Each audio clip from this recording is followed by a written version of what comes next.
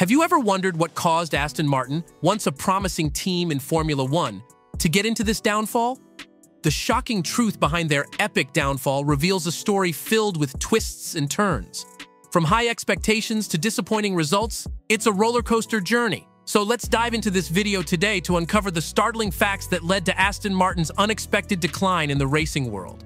Aston Martin's performance in 2023 has been far from its best days. The team's decline throughout the season suggests it won't end on a high note. Any hopes of outshining Mercedes and Ferrari in the championship seem almost impossible now. On the contrary, McLaren, led by Fernando Alonso, is in a better position to maintain its championship standing, if not improve it. Moreover, his recent podium finish in Zandvoort, where Alonso secured second place, might seem like a revival.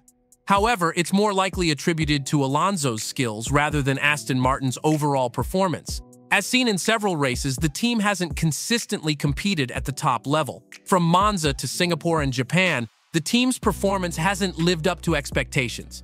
Why the decline? The exact reasons behind Aston Martin's drop in performance are not easy to pinpoint. Some theories suggest that changes in wing regulations might have affected the team. There are also speculations about tire construction changes. However, the simplest explanation seems to be that Aston Martin hasn't managed to develop its car effectively compared to its competitors. Team boss Mike Crack admitted that their upgrades didn't yield the expected results. Fernando Alonso also highlighted the team's need for growth and improvement. A more optimistic view of Aston Martin's season is that it might be transitioning. The team has recently moved into a new factory and has plans for a new wind tunnel. They've also recruited technical experts from other teams. These changes could take time to fully integrate and produce positive results. Considering the team's performance last year, finishing in the top 5 constructors with 7 podiums in 2023 was a decent target. Canadian Grand Prix woes. Considering their potential this season, Aston Martin's recent performance in the Canadian Grand Prix was a letdown. They're heading in a downward direction, risking a lackluster year. Losing momentum is concerning, and reversing this trend is vital. To do so, Aston Martin needs a more competitive car than McLaren, Ferrari, and Mercedes, along with consistent points from their second driver. Team boss Mike Crack stresses the need to turn things around. Crack doesn't blame mid-season flexi-wing directives for Aston Martin's struggles. He believes they haven't fallen behind Red Bull, others have caught up. Looking at the bigger picture, their one-lap speed has dropped, making competing with Ferrari and Mercedes tough. Meanwhile, McLaren is on the rise, closing the championship gap to 49 points. McLaren's resurgence started in Austria with a new technical structure, followed by upgrades in Singapore.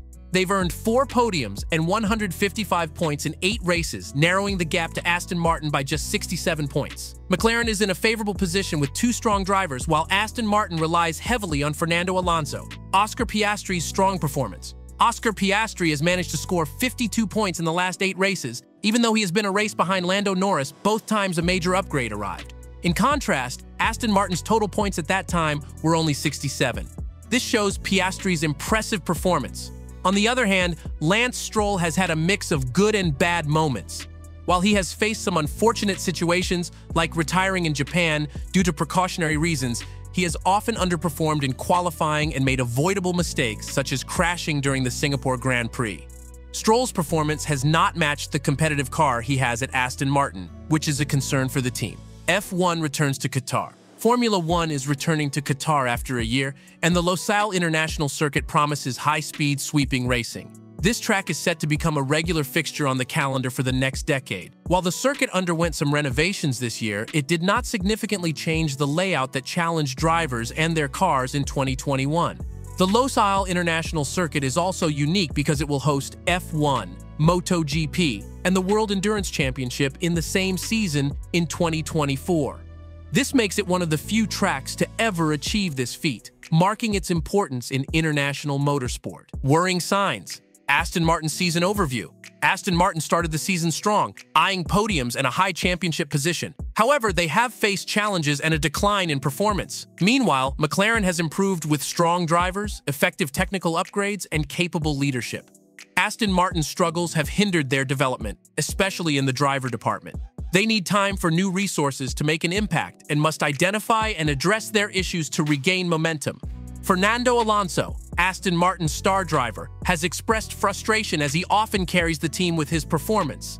His recent radio messages indicate growing impatience and dissatisfaction with the team's declining form. If improvements aren't made, his frustration may continue to show. So what do you think of the truth behind Aston Martin's downfall? Comment below and AMP. Subscribe for more.